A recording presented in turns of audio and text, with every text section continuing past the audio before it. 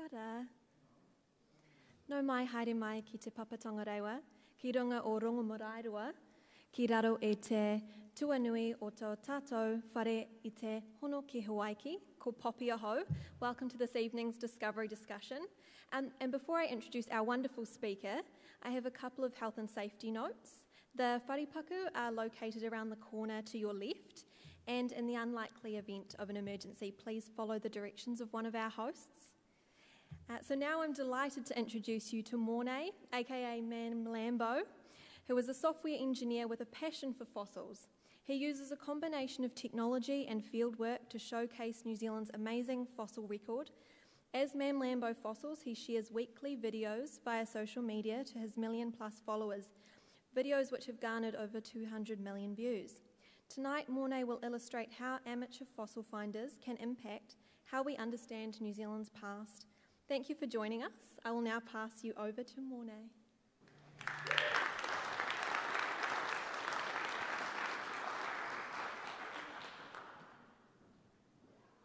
Hi everyone, can everyone hear me?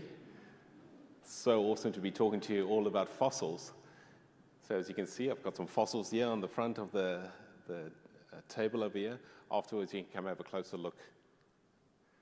So as you can see, my name is Mornay, and I find fossils and I prepare them. So I'm a software engineer by day, and then weekends, as soon as 5 o'clock on a Friday comes, sometimes a little bit earlier, I'm out, I'm looking for fossils, normally on a Saturday or Sunday, over in North Canterbury, about half an hour north of Christchurch. And as Poppy said, I document them, I share them on YouTube, I share them on TikTok and Instagram. So you might be asking, what's fossil prepping? I've got a video over here, which should play. If we set it up, well, there we go. So here I'm on the beach in North Canterbury, a place called Aotearoa, and I've just found a rock, and this rock's got a few bits of exposed bone. And what you're seeing over here, this took 5 months of work. So I'm going to show you in about a minute over here. What I'm doing over there is I'm using an air scribe acid, which is only just vinegar, to remove the rock carefully from this fossil penguin over here. This fossil penguin is about 4 million years old, and it's over here on the front of the table. So afterwards, you can come have a look at it. But this is the tiny little fossil penguin that I found. So there it is. It kind of looks like one of those chickens you buy in the supermarket. And what's really cool about this fossil penguin is it's articulated. So articulated means that all the bones are where they would have been when this animal was alive. Normally that tells you that probably it was buried quite quickly, because what happens with something that falls to the bottom of the ocean? Things try and eat it. That's the tail down there, the little tail. Unfortunately, so if you look at it carefully, what's one thing that's missing over here? Skull, I heard it over there. So unfortunately, the skull's not there, but the one very important bone is the ankle bone. So these are the long leg bones over here, and the ankle bone's missing, but luckily it fell and it just got stuck at the back over there. So I was managed to excavate it from there. I should be just about done with the video. Let's move on to the next one. So that's fossil prepping, but as you can tell by my accent, I'm not from New Zealand. So where am I from? From a very confusingly named town called East London in South Africa, which is on the eastern cape of South Africa. Our claim to fame is the coelacanth over here. Wait, I've got a laser pointer. Here we go. Has anyone ever heard of the coelacanth? Yeah, there we go. A few people have heard of the coelacanth. We also had these 124,000-year-old footprints. If you look at those human footprints over there, and then you can see over there some bird footprints as well. And I didn't really know about this until I was about 10 or 12 years old, but we used to go cliff diving at this place. Didn't realize how significant it was. But the coelacanth is quite weird, because it disappeared from the fossil record with the dinosaurs. So they thought this fish over here went extinct. It's kind of like walking through the field, finding a dinosaur just poking its head out of there. They thought it had been extinct, and what's really cool about the coelacanth, fish, is this is the fish family tree over here. Here's modern fish over there, This is tetrapods, so things with 4 limbs like us, humans. And the coelacanth is closer related to humans than it is to other modern fish. It's a very strange creature and something quite special to find on the dock when you're not expecting it over there. Where did it begin for me in New Zealand? So this is my first ever fossil I found. Does anyone recognize what it is? Vertebrae, yeah. So vertebrae from a dolphin, I think Felix might recognize. Yes, he's saying yes. Felix is the cetacean expert. He'll recognize that. So that's a tiny little dolphin vertebra I found. Myself and my partner went out to this beach over here, Motunau Beach, beautiful beach. We were just around that bend over there looking at the island, and I saw this pebble that looked a little bit different to all the other pebbles. And what I then did is I went, of course, to Google, and I Googled Motunau fossils, and up popped Motunau crab fossils. I was like, wait a minute, crab fossils? That sounds pretty cool. I need to go find some crab fossils. So, of course, the next weekend I was there looking for crab fossils. This is the search results now. So if you look over here, I searched for Motunau fossil, and what's weird now is now my videos are popping up. So that's quite strange. And for I think I went 3 weekends, didn't find a thing. I was looking probably at the wrong rocks, but I picked every rock up, looked at it, didn't look like a crab, put it back, until finally one day found quite a special looking rock over there. And you can see, if you look carefully, there's a claw sticking out there, there's a claw sticking out there. That's the bottom, so there's the claw again, there's the claw. And that crab over there is inside a concretion, which is just a really hard rock. And what I did is I found this crab, and I realized I want to see what the crab actually looks like. So I went off to Mitre 10, got this little engraver there. It was cheaper than $53. I think it was $30 when I bought it. And then I spent about 2 or 3 weekends removing as much rock as I could. Because what you have to do, you can't just use a rotary Dremel. You have to use one that's an engraver where it's actually slowly chipping away at the rock. And what I then did is for the next crab that I did, I actually had to buy 2 of these because one kept overheating. So I had one cooling down while I was prepping the other one. So I'm like, oh, this is a little bit slow, and these are electric ones, so I went and got a pneumatic one. So this is an air-powered one over there. I went to Amazon, I just typed in pneumatic engraver, up popped this one, so I got it for, I think it was about $200, which is not a lot when you look at what the professional series are. And what I did is I made a little time-lapse of it, popped it on YouTube to show my friends back home what I did, and it went kind of viral, got about 200,000 views. I thought that was pretty cool. So what I did is I did another one, and that got about 2 million views. I'm like, hey, this is easy. And the next video got like 200 views. So I didn't figure out the algorithm that first time, but it was great fun. And you might have seen something's happened on the screen over here. I think it just needs focus on that one. There we go. So now if you want to go see any of these videos of these fossils being prepped, you can go to my YouTube channel, and it's grown from, so I've been doing this for about 4 or 5 years now, so it's grown to about 500,000 subscribers on that one, about the same on TikTok, and it's been so much fun doing this and sharing this with people. And if you look at this video over here, which is the penguin prep actually, the one I showed you earlier, 108 million views. So 108 million times that has been watched. Probably not by 108 million different people, but a few million people have watched that. So when I was looking for these crab fossils, I found a really big rock. And I could see on the edges, there were some crab legs sticking out. So what happens is these crabs, they died, and then they formed in these concretions, but the concretions didn't enclose all the legs. So when they come out of the cliff, these legs stay behind in the cliff. So you kind of see these little cross sections of the legs. And I found this really big one, but I knew I wasn't good enough yet, so I waited 2 years until I finished, or until I thought I was getting a little bit better. And then I started prepping it. So here's a time lapse of 200 hours of me prepping that really big crab over there. Much to the delight of my neighbors. You can see there's the big claw. So these crabs have got a big right-hand claw. So you'll see over here when you come up afterwards and have a look, the right-hand claw is a lot bigger than the left-hand claw, and I think that's in the males.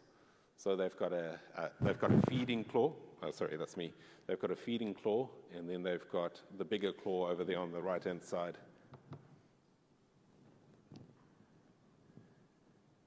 There we go.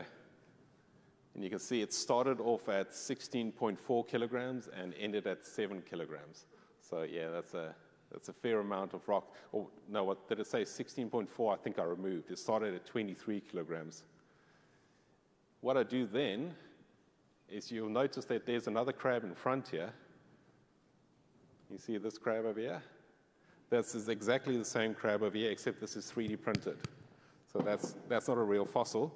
That's a 3D printed one, because what I do when I finish prepping a fossil is I go put them on Sketchfab. Has anyone heard of Sketchfab? Yes, I put them on Sketchfab as a 3D model. So anyone anywhere in the world can print them and have their own fossil. And I think Stuart and Caroline over here printed it. Yeah, and painted it. It looked amazing. So once you paint it, it looks really cool. It looks like your own version of the fossil crab, like this one. And you can just use acrylic paint. It's pretty cool. So I've printed myself some megalodon teeth from New York and all sorts of things. So it's a Tumatacarcinus giganteus crab. It's about 10 to 14 million years old, so it looks pretty good for something that old. You can even see the little bits of this markings. If you look closely on the legs here, you can still see the markings on there. They're extinct, so you won't find this crab anymore. And they were deep water crabs. So where this crab used to live was maybe 200-300 meters deep. And yeah, about 95% of the crabs I find is that species over there.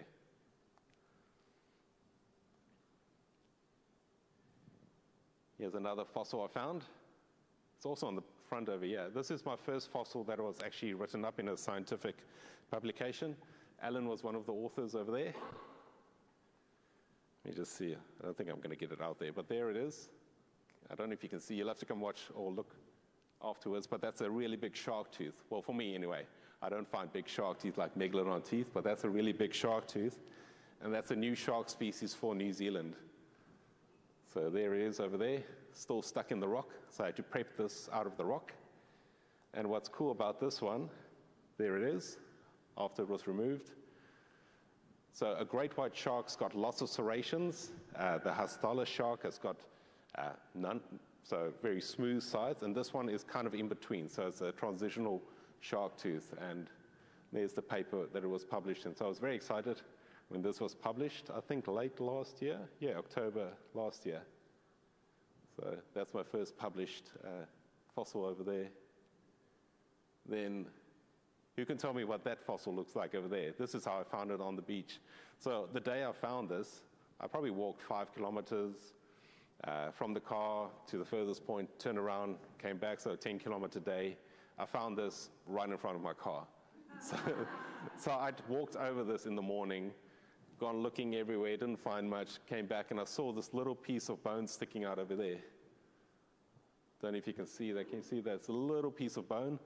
I know it's bone because it's got that cancellous tissue, the honeycombing that a bone has that's sticking out over there. So who wants to take a guess? What is that? If you haven't seen the video. Yeah, over there. Say again? A turtle? A vertebrate. This isn't the vertebrate, but good guess. Anyone else? Yes. Yes, it's a turtle skull. So let's have a look. Okay, there I am pointing it out. And this was a real big surprise for me because when I found it, I did think it was a vertebra. It's got that vertebra shape to it. Here's a vertebra over here. So I kind of thought it was this shape. It looked kind of the right size for maybe a whale. But then when I started prepping it, it looked very fibrous. It looked weird, the texture of it. So I've got different size air scribes, if you see there on the video over there. Got the really tiny ones there. I'm putting it in vinegar. I should probably wear gloves, but it's just vinegar. And then I'm using some very large ones, some very small ones. Every now and again, while you're prepping the fossil, you find other fossils inside that concretion, so you have to keep those separate because you could actually use those to date them, like I am over there. That's a little shell. Sometimes you can use those shells to get a better date of it. So it's starting to take shape. There's the nose. That's the nose hole there in the front. This also took about 5 months. So it's about 100 hours with the air scribe and I think 30 or 40 cycles with the acid, the vinegar. So what you do is you put it in vinegar for maybe 3-4 hours, then you put it in fresh water for 3 times that amount, so like 12 hours. And then you have to cover the exposed bone with like a plastic solution so the acid can't get to it. And then you just repeat that process over and over until all the rock's gone. So this is before the acid prep, so I've removed as much rock as I can.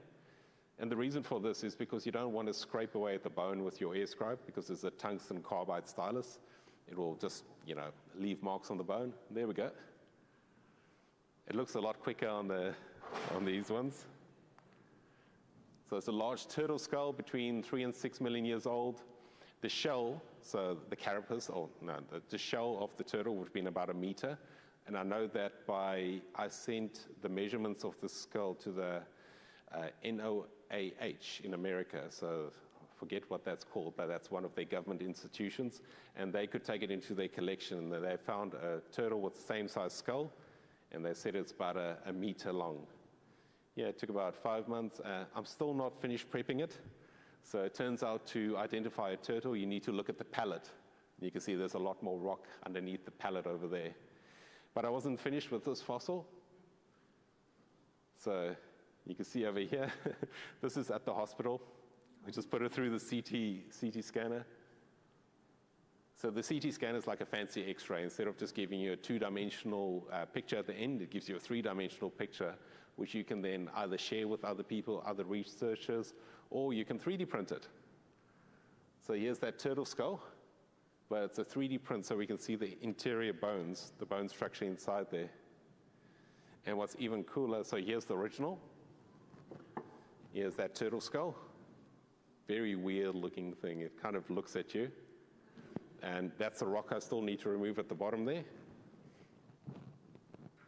And then this is the interior structure. So I thought that's where the brain goes, but that's not the brain, that's the muscles for chomping. The brain is actually that tiny little hole inside there. So yeah, it didn't do much except bite, I think. And what's really cool is you can get the cast of the brain from the CT scan. So if you want to go have a look at this in closer detail, you can go to Sketchfab and just go have a look at it over there. There's me 3D printing it. And what's even cooler about this one is, I don't know if you noticed that, there's a big triangular hole there where something bit it. So something took a bite out of this turtle. Would have been something pretty big to try and bite the turtle that size. Okay, so what I've been talking about now is, this is the geological timescale. And there's the meteorite, caused the extinction of the dinosaurs. So that's where the dinosaurs kind of stopped living. And the fossils that I've been talking about are kind of in this area over here, so the younger fossils. So I'm going to show you one of the older fossils I found. Where I'm in North Canterbury, the fossils are maybe from Miocene. There's some younger ones, Holocene ones, so from 100,000 years to about 12 million years. Most of the fossils on this table is where I found them. I'm going to show you one now from the Cretaceous, which is over there. So about 75, 80 million years old. Okay, who can tell me what that is sticking out there? So I'll show you what I saw when I found it in a river. So it was in the river after a flood. And you can see there's a little bit of bone sticking out there. And there was a tiny bit of bone sticking out there. Yes. Plesiosaur, yeah, you've got it right there. So this is a plesiosaur vertebra that I found. And I could tell, you can kind of see the round angle over there. And I could tell from that it was probably a vertebra. So there I am helpfully pointing it out. If you miss anything in these videos, they are on my YouTube channel, so you can have a look at them. You can see me, I put a pool noodle over that one air scribe because it was shaking a bit too much. And pool noodles are used for anything. There it is in the vinegar. And for some reason, this concretion over here reacted very well with the vinegar. Some are slow, some are fast. This was a much faster one. So it's really, you can see all the bubbles appearing there. Nice and fizzy. You want it to be fizzy because then it's taking a lot more rock away from that. Here I am coming in with the air scribe. So what I do with the air scribe, I remove the rock until there's only about 1 millimeter of rock on top of the bone. Sometimes I bring an angle grinder in, apparently. And then when I've got that millimeter of rock, I put it in the vinegar and it takes it away. And you get a really nice bone surface. So afterwards, come have a look over here. But you will see there's a really beautiful bone surface. You can see all the little cracks and all sorts of things in this plesiosaur vertebra. And this is one of 42 vertebrae, 42 or 44. It might even change between plesiosaurs, but this was the elasmosaur, so one of those ones with a really long neck. I'll show you a photo just after this. And it had 42 of these, or 44, don't quote me exactly on that, but it had around about 40 of these vertebrae in its neck. So these are the most common fossils you'll probably find other than the little paddle bones, which look like an hourglass. And there we go. I think this was only 3 months of work, so it wasn't too much work, this one. So plesiosaurs, if you think of the Loch Ness Monster, that's kind of the picture they always use, the plesiosaur. There it is at the end, and you can see those beautiful cracks in the front there. Those aren't caused by the air scribe, that's just how it fossilized. And there's some of my other fossils over there. This isn't the exact plesiosaur species. This is just from my fossil cards, which I'll talk about later. But some of these plesiosaurs were pretty big, 7 meters, 1,500 kilograms. Don't worry about the rarity and the danger. But yeah, that's kind of the shape of them over there. Got those distinctive paddles, 4 paddles, and this really long neck. And some really cool teeth as well. Joan Whiffen found a really nice one, a really nice skull, plesiosaur skull. Okay, now I've talked a lot about fossil prepping. I'm sure you understand now what I mean when I say fossil prepping. And one of the coolest things I get to do as someone that does a bit of science communication is I get to go to schools, I get to go talk at geology clubs, I get to talk to people like you about fossils.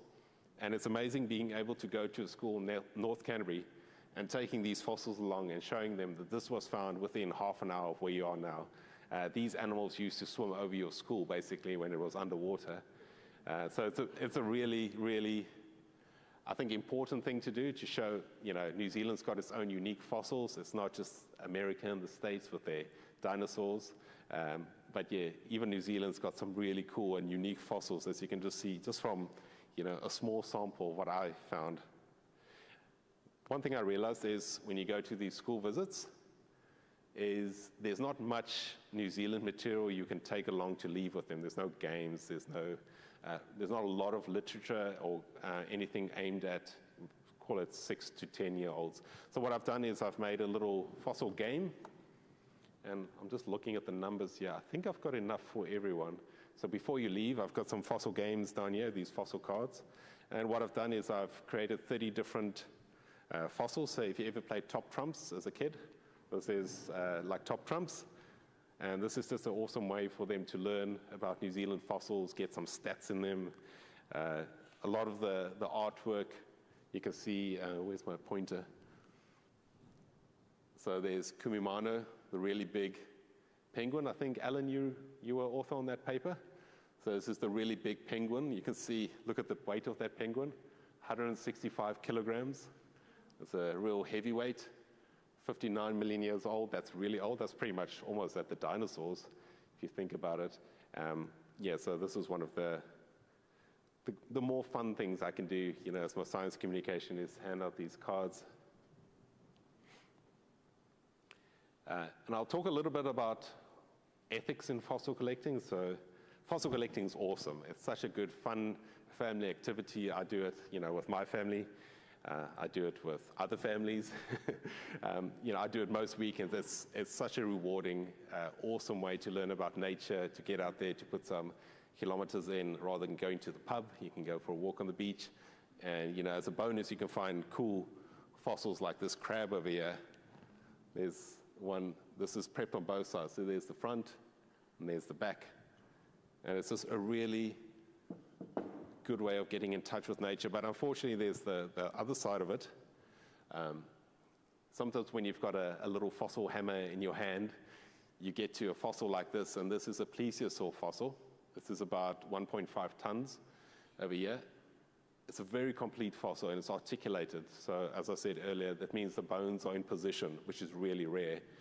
Unfortunately, someone's knocked that block off there. So, you know, it probably had a crack in there, and they're like, oh, I wonder what's inside there.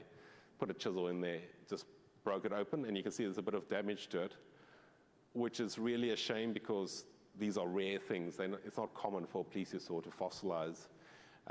Luckily, we saw this, so we retrieved this, and we were able to retrieve this block over here. But what often happens is someone will find a little cool bone on the edge, knock it away, and then that bone will be lost to science. And as luck will have it, that's probably the one bone someone needs to identify this fossil. So you can see over here, that's a row of bones over there.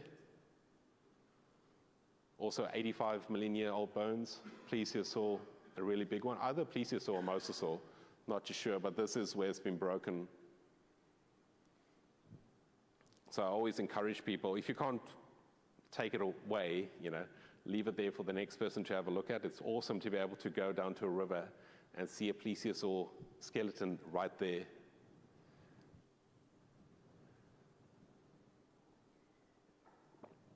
Luckily, we were able to go and fish this, I think, the next week. So this was on private land, actually. And the farmer had some forestry equipment there, and it lifted that 1.5-ton rock up so easily. It's sitting at the farmer's, yeah. So a large part of what I do is I carry big rocks around. Lift with your legs. Yeah, so I had to carry that back to the car in case a flood comes. But there's the original block now. You can see that forestry equipment had no problem lifting that up. But that's the actual bone we were worried about. That's a really nice, I think that's one of the paddle bones higher up into the paddle. That's a beautiful one over there. And because so little's known of New Zealand fossils of that age, pretty much every fossil is significant. It's not like this is, it's just a, you know, a common fossil like ammonite where you can just knock it with a hammer and see if it opens up. But I had a great chat with Nick, Dr. Nick Rollins. So if you want to learn more about ethical fossil collecting, there's a video over there on my YouTube channel. And the thing we don't want to do, or you know, no one wants to do, is discourage people from fossil hunting. Fossil hunting is such an awesome thing. And it's such a great family activity, and most of the fossils are found by amateurs. So the other two penguins from this locality, where this one's from, not sure of the species yet, but the other two that are known from this area, they were found by an 8-year-old and a 10-year-old, and they were named after them. So it's really important to be out there looking for fossils, and you know, a lot of fossils are found by people younger than 10 because they're closer to ground, they've got sharper eyes, they've got long school holidays, they can be out there. Yeah, so in New Zealand, we're quite lucky. There aren't many laws covering fossil collecting, so you can go down to the beach, you can take a fossil home, but that's a really great privilege. So part of that, what I do is when I find something cool, I email the museum, and they're always really good at getting back to me. So if you find anything that looks like it could be significant, like these crab fossils, they're common. So you don't need to email the museum every time you find the same crab, but if you find a new one, that's probably good. And you never know, you might get something named after you, which happens quite often. And if you want to make paleontology a career, I recently chatted to 12 people that are working in paleontology, and you don't have to go to university to work in paleontology. So I never went to university to work in paleontology. As you heard, I'm a computer engineer. This is all just me messing around in the garage, you know, trying different things, finding things, asking lots of questions. But yeah, some of these faces over here, you'll probably recognize. They're in the room. So they're great people to ask about how do you get into paleontology if you want to go the traditional route where you go do a combination of biology and geology, or if you want to, like some people, I'm just looking over here, like Keely. She does amazing fossil preps of the Green River Formation in the States. And she was basically taught on the job. So she became an apprentice and just learned how to prep fossils. So it's a diverse hobby. When I was looking out from the inside into paleontology, I thought everyone does the same job. But when you get to know a little bit more about the people, there's so many different things you can do in paleontology. So if you want to go have a look at that video, it's on my YouTube channel. It's about an hour and a half. There's a lot of good info in there. Not from me, but from the professionals that I talked to in this video. Air scribes. You've heard me talk about air scribes. So these are just some of the ways that I tackle these fossils. I'll go through them quickly. It starts at the big side over here, two-handed, very loud and noisy. And then this one over here you use under a microscope. So very, very, very detailed work over there. And this is the main method. So most of these fossils I prepped using air scribe. The crabs almost exclusively. And then the big ones over here. Oh, here's that plesiosaur vertebra. I think I forgot to show you, but there it is. Can have a look at it afterwards. Most of the bones I actually use air scribe and then vinegar or acid at the end. Microaerobrasion is another method I use. So if you've ever used a sandblaster, this is just a very teeny tiny sandblaster. So we're using some microns. And because we're in New Zealand, it's difficult to get hold of 100 micron dolomite. So what I do is I buy the dolomite at Bunnings in these big 50-kilogram bags. Then I sift it down to 100 microns, which is very dusty, but it's great for the grass. So the grass grows really nicely underneath that. And you then put it in this little, it's called a problast, and all it's doing is it's pushing air into the bottom over here, and then it comes out the nozzle, and it shoots away the sediment on top of the crabs. I mainly use this for crabs, because if you put a crab in vinegar, you don't have a crab at the end, because they're the same as the rock, so they also dissolve. And, you know, of course, I had to test that out, and I lost the crab like that, so that's how it goes. I talked about acid prepping a little bit. And this is the vinegar. I buy it in this 80%, which is really strong. So don't think you can put that, you know, on your chips and eat it. You have to dilute it down to 5%. So you wear all the safety equipment with that. That's really bad stuff. So I fully kit up with gloves, respirator, eye goggles, all that. And all it's doing over here, so this looks really complex, but it's not that complex. These little things over here are different types of stone, like there's feldspar, there's quartz, and that's what's in this concretion over here. So if you put this concretion over here under a microscope, it's actually lots of tiny little stones, and it's cemented together by something called calcite. Calcite is calcium carbonate, if I've got it right. I think calcium carbonate, and what the vinegar does, it dissolves the calcium carbonate, which is the cement, and all those little bits just fall away. And then you're left with something like this. And this is a close-up of this turtle skull. And you can see these little holes in there. It's actually cleaned out those holes, so all the sediments come out there, and you can see the suture lines over there. And so what's today? Thursday. Monday, I get the keys to a workshop. So I've been doing all this in one half of my garage. So it's really noisy, it's really dusty, it's really cramped. And finally, I've run out of space. And this workshop near my house was for lease. So I've signed a 1-year lease, and I'm paying for this with my YouTube. You know, the bit I get from YouTube, and also, you know, the help of my patrons. Some of you are in the audience, so thanks for that. And that's what I'm going to do. So what I'm going to do now is I'm going to start displaying my fossils, because at the moment these fossils are all in cabinets in my garage. No one can enjoy them. So I'm going to put them up for display there, and I'll have a workshop where people can come see the fossils from the area, in the area. And that's, yeah, it's scary, but it's also exciting. And yeah, I think I'm pretty much on time, but what are my current projects? So I've gone back to university to study paleontology, so I'm back at second year with all the 20-year-olds and doing biology and paleontology. And if my lecturer is watching, this is why I missed the lab today. So I'm sorry about that. Yeah, I got a sternly worded email about missing the lab, but yeah, it was for a good cause. I've also just recently found this tooth bird fossil. So if you didn't know, some birds had teeth. It's probably the closest thing to a dinosaur I've found. That's a pelagonithid. You get a pelagornis. Anyone want to take a guess at the wingspan of this bird? Maybe not the specific one I found, but here it is. This is a 3D model of the beak. Sorry, it goes like that. That's the top. So that's the top of the beak, and you can see these aren't real teeth. They're bony teeth. So it's part of the beak. Who wants to guess at the wingspan? Any guesses? How big would it be if it stretched out its wings? 4 meters? Let's go higher. Yeah? 5 meters? Go a little bit higher? Not quite 10.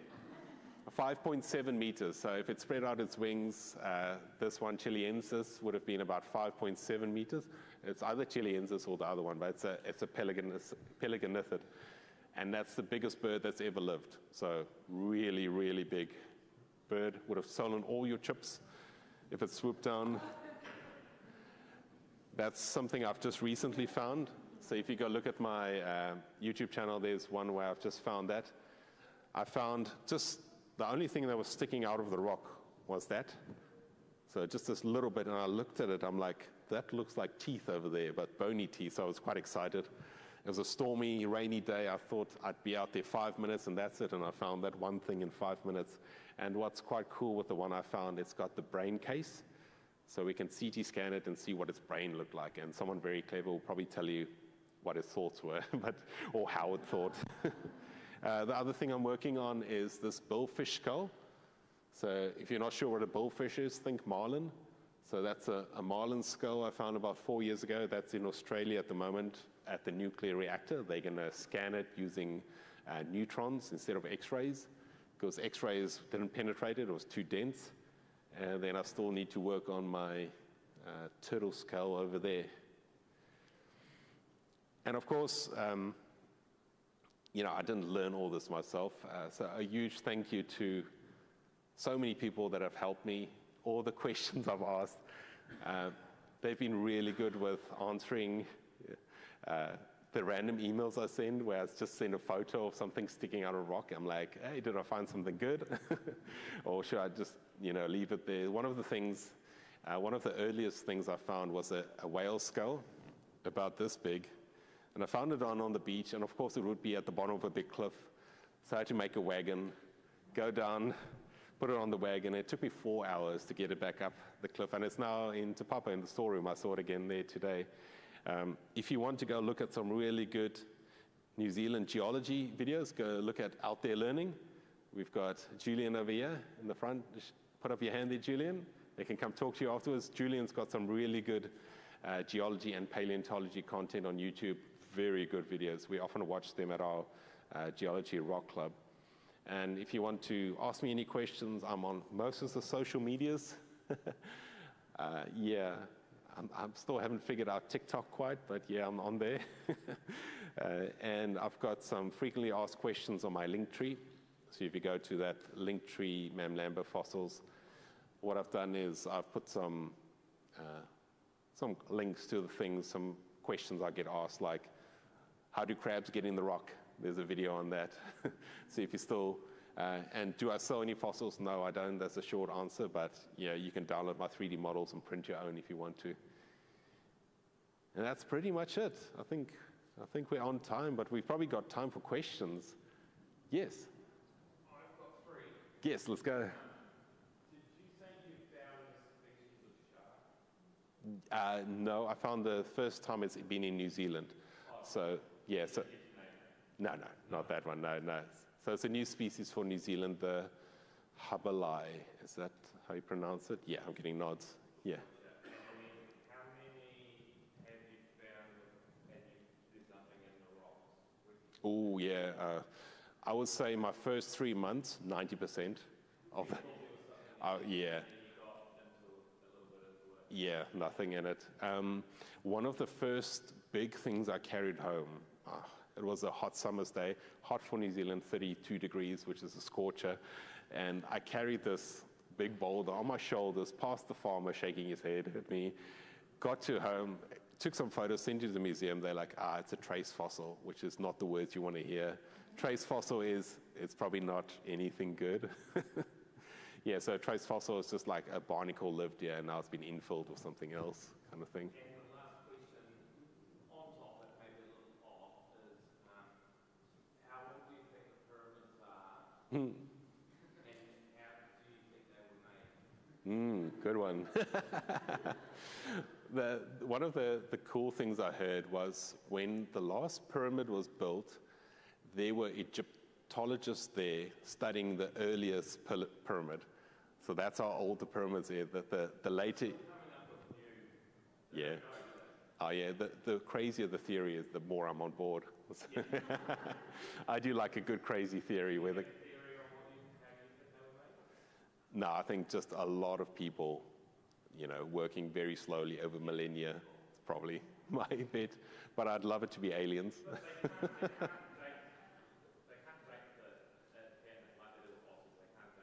Ooh, definitely not in my wheelhouse, but I know they've done some studies, and this is me talking about something I have no experience with, where they look at how the rocks have weathered.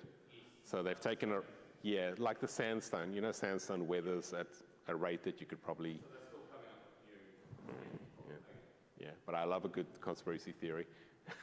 Any other questions? If there's no questions, I've got another... Yeah. Oh, yeah, good question. I was just asking how your family feels about your hobby and the time you spend on it. Yeah, how do you feel? They're in the room, so we can ask them. Amber, do you enjoy it?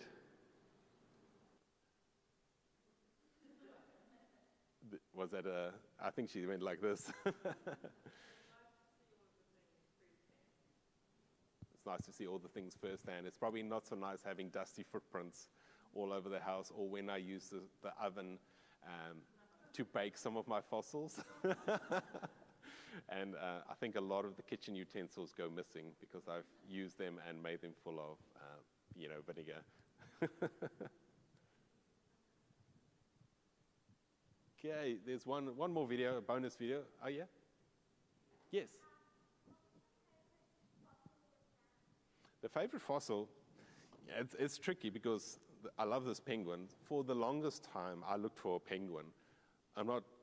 Since I heard there were penguins to be found, and New Zealand's kind of known as the place where penguins came from, evolved, I wanted to find a penguin. So when I found this penguin, I just couldn't believe my eyes, and I was so excited. So I love this penguin, and so it's got a really safe place. This lives in Te Papa now, this penguin.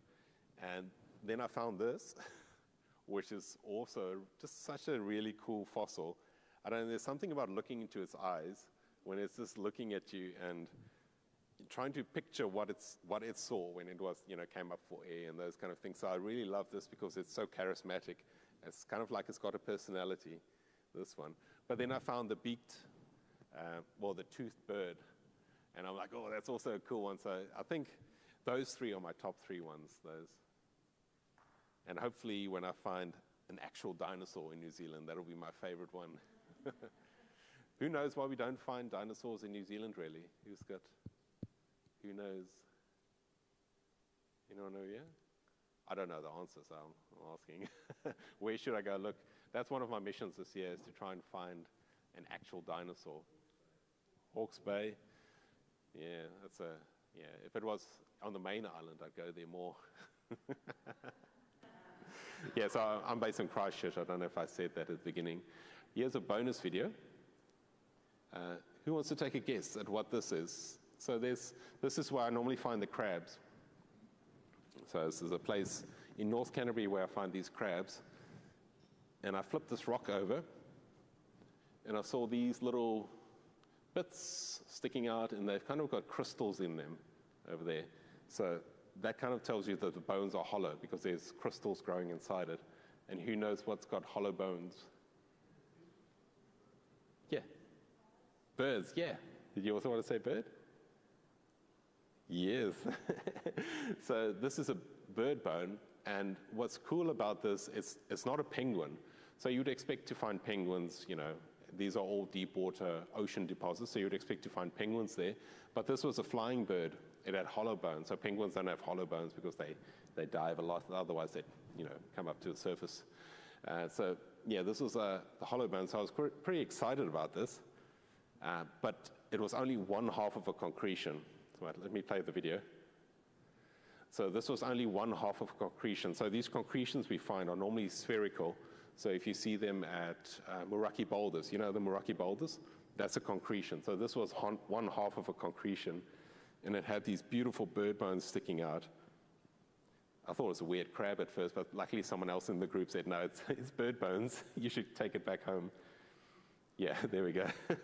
So when I flipped it over, this was when I was starting out. I was like, oh, what happened to this crab? You know, how am I going to prep that? But yeah, luckily we saw that. You can see the calcite crystals just over there. And yeah, it's from a sheer water, we think, or an albatross or a tiny albatross. And then I kept going back looking for the other half, didn't find it. And this is that same half that's been prepped by Al Mannering. He's an expert prepper from Christchurch. So he prepped all those bones out because bird bones are so fragile. If you do one wrong move, they kind of just explode because they're hollow. Well, there's all sorts of cool bits of bone in there, but it's missing the skull. So if you don't know, skulls are good to find because you can tell more about the bird, or you can tell a lot about the bird. There's the wishbone, the furcula over there. So 9 months later, so I've been going back to the site in those 9 months, like every weekend. This is the other half. You can see it fits perfectly, you know, in there. And that's the skull over there. That's a bit of the bird skull just sticking out there. Yeah, when I first found it, I didn't realize it was the other half because it had been so long. But yeah, then after a while, I looked at my phone actually at the photos of the other one. I realized, this is the other half. So you can see how they match up, those two. There it is. There's the skull. So yeah, you have to be really persistent because for 9 months, it just didn't appear. And then one day, it was just over there. Yeah. Just one more question about what you said with this. You said that if someone might take the bone out, might not be able to identify the fossil Yeah. that you've got. So is that saying that, let's just say you've got this much of a skeleton or something, whatever it is, you can't tell what it is sometimes? There's some bones that are more diagnostic than others. So you might find a random piece of rib that long, and you probably won't be able to tell much from it. But if you found, you know, the bottom of a leg bone, and you just find that bit, that can tell you probably if it's a penguin, or if it's an albatross, all sorts of things. What do they do neat? Do they compare it to other bones and databases? Yes. So that's where Te Papa and other museums' collections are really important, because they can go to the bird leg bone drawer, pull it open, and compare it until they find something that's the closest to it. And sometimes there's nothing very close to it, and that could mean it's a new species. So they call it, I think, comparative collections. Yeah, getting some nods. Oh, there's various methods. So carbon-14 doesn't work anything older than 50,000 years. So microfossils sometimes. So in the concretion over here, I mentioned earlier there's other fossils in there. So sometimes you get these single-celled forams in there, and you can use them to date it quite accurately. There's also strontium levels and all sorts of other things you can use.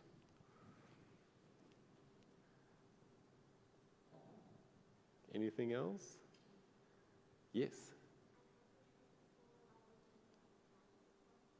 Yes, where?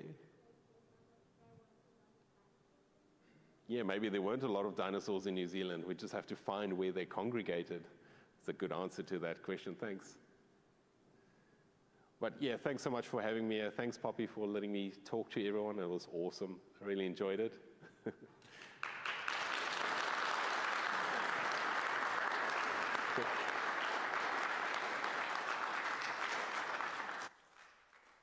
I just wanted to say thank you all for coming, and another big thank you to Mornay for sharing your passion for fossils with us, and a special thank you to our New Zealand Sign Language interpreters for their wonderful work tonight. Thank you.